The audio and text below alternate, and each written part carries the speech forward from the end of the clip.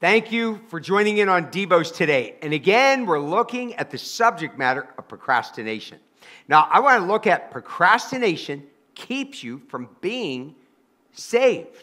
Now, it's kind of odd that I would bring this one up because just about everybody I know that's watching devotions are Christians, or I hope that you're a Christian.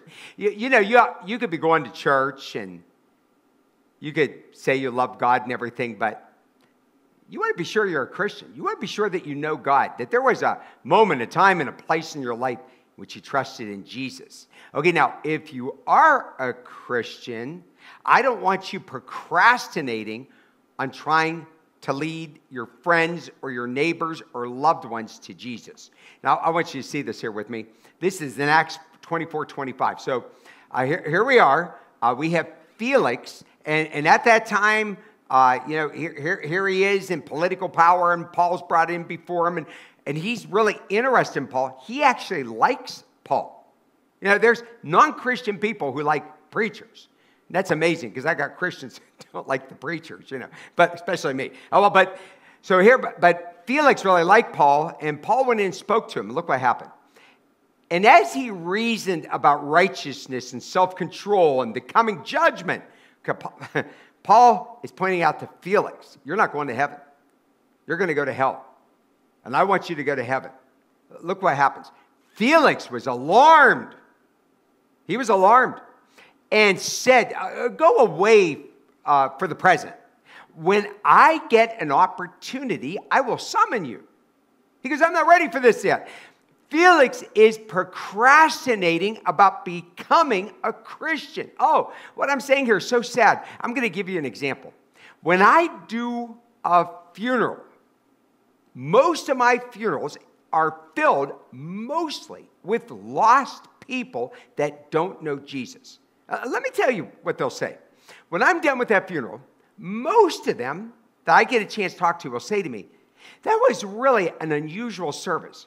That was a wonderful service, because they've never heard a gospel service. And just so you know, don't ask me to do your funeral, which I guess if you're dead, I guess you wouldn't ask. Okay, your loved one's funeral, without knowing that I am going to try to lead them to Jesus Christ.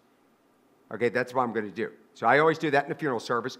And so the people are like real impressed. They go, wow, something was really moving. I'll talk to them about coming to church and about importance of being saved. They're like listening and thinking, this is all this. And guess what? 99% of them procrastinate, and we never see them. Felix went to hell as far as we know. That's really sad. Why? Because he procrastinated. Look here, James 4:14. You do not know what's going to happen tomorrow. He goes, what is your life? You are like a mist, like a boiling water there, that appears just for a little time and then vanishes away. He's talking about your physical life in this life. Look in Luke 12:40. He says, you must be ready, and it's for Christians, for the Son of Man is coming at an hour you don't expect. Look, listen, there's no such thing as ready. There's only now. You might as well just do it now. Okay, so if you're not saved, then you need to get saved. If you've never trusted in Jesus, then you need to trust in him. If you are saved, there are people around you that don't know Jesus. Listen, skip, you're afraid they're going to think you're weird. Forget, I'm going to ruin my relationship with my loved one.